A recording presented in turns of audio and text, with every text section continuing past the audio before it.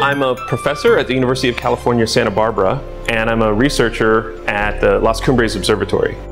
I study supernovae, these new things called kilonovae. I've worked on searching for extraterrestrial life. I've worked on big galaxies, exploding stars, and cosmology, figuring out the origins of the universe, those kinds of things. You know, I was a normal kid. I was born on the west side of Jacksonville here, not a rich family at all. My parents were very young. We had no money at all. And I just went to the public school system, and I just started studying. Kids are learning robotics. And I wish I had the chance to learn more robotics in school, because it actually applies to my research very directly. We have a network of telescopes that are placed all around the world that are robotic. And that allows us to do things we've never been able to do before. And we found new kinds of explosions out there in the universe that we had no idea about. One of them is a kilonova.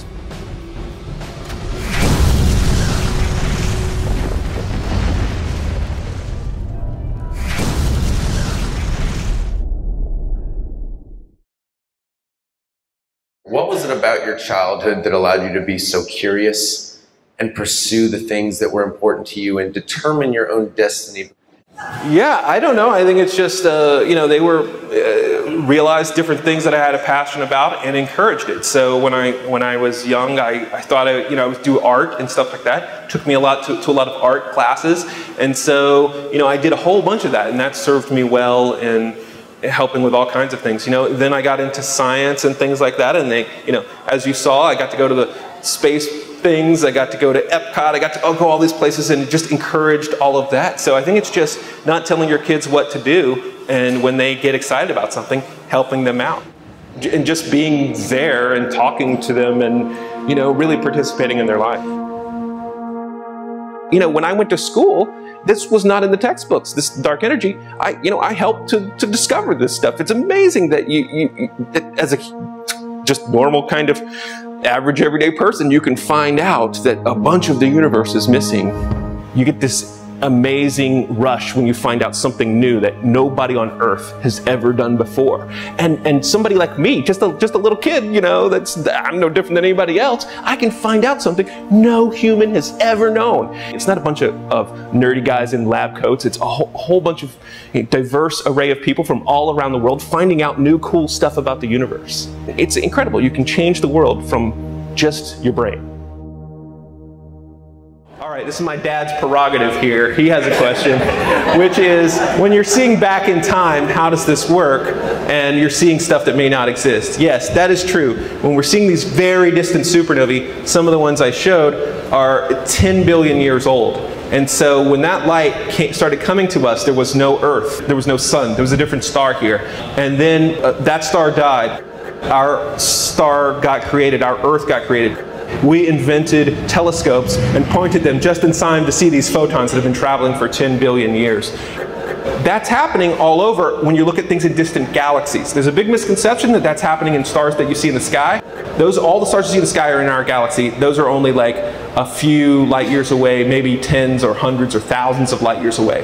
But when we're seeing things in other galaxies, it may be millions of years ago or billions of years ago. Watching Star Wars as a little kid, and that's what really got me into science. I just got passionate about astronomy, and I just followed it, and I built a path for myself. But everybody's got to find their own path. I wanted to be an astronaut, but then I'm actually too tall to be an astronaut. So I thought, well, I will study science from the ground, and study space stuff, study astronomy.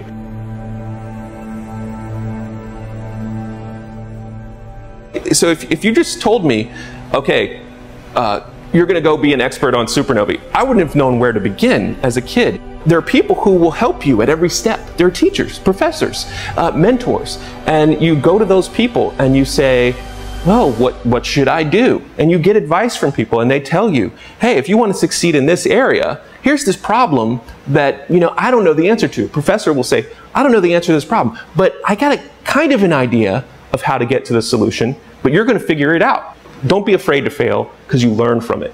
And then you get better and better and better over time.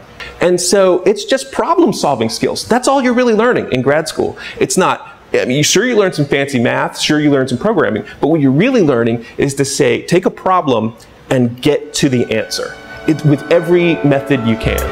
Well, it's all an extension of the robotics thing.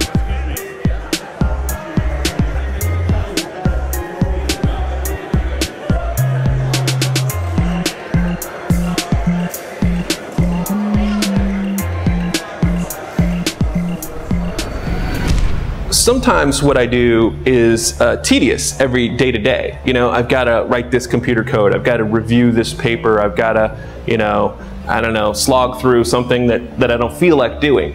Whenever I face some kind of barrier like that, I have to take a step back and say, what's the big picture here?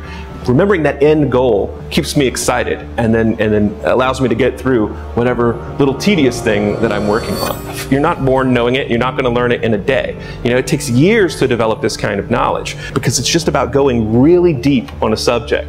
And that's just about passion. That's about you finding something that you like. And if you're following your passion, what you're passionate about, you're going to do more than anybody else has ever done.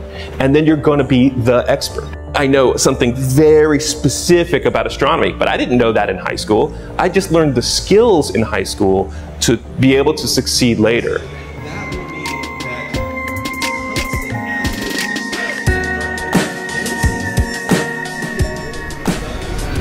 I can tell you like where I think the next big discoveries are going to happen, but they almost always happen in unexpected areas. To really be a master of some subject, you really have to go deep into a certain subject and really learn something that nobody's ever known before. That's the subject matter. What you also need to do is be sort of broad in your interests and some of your abilities. And so you need to be able to communicate with people very well. Most of what I do is not math or programming, it's communicating. And so a huge amount of it is just learning how to work with people and come together as a group. And that's not always easy because people have different personalities. And so you just have to learn to be friendly, for example.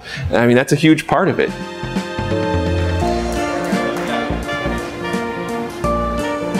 Going back to the collision of the two neutron stars and the gravitational wave.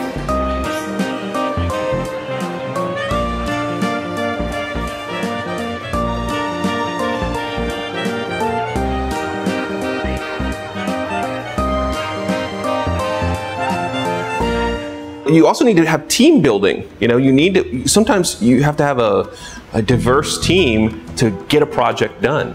And so maybe one person is not a very good communicator and they just program, but they're amazing at it. We'll put them on the team. Somebody else is really good at public speaking and they can go and talk about the results. We'll get them on the team. Somebody else knows how to use this satellite and we'll put them on the team. Somebody else is a great artist and they help you make your presentations and build your skills. We have people that help us write press releases and things like that. And so there's room for all kinds of different talents.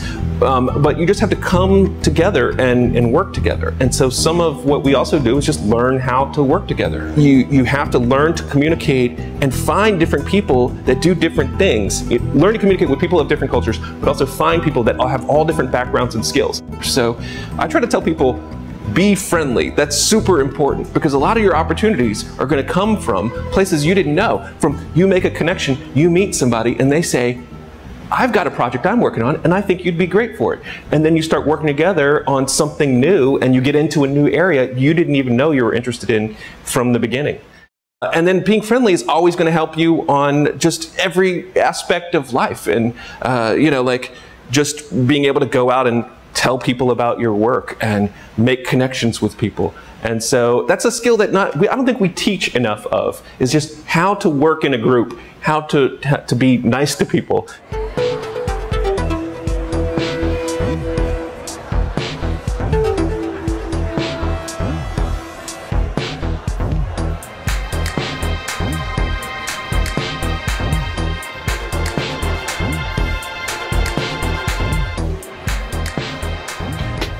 So What you kids are learning today in robotics is a great skill set to be learning. You're learning how to work together in teams. You're learning how to do these technical challenges. And you're learning cooperation and competition. And this is the essence of science. These are the exact kinds of things I do every day as an astronomer.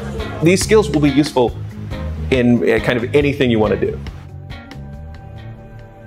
So now I want to teach that to the next generation. All these skills that I've learned over sometimes failing, sometimes by a mentor teaching me these things, and now I want to teach that to the next generation as well.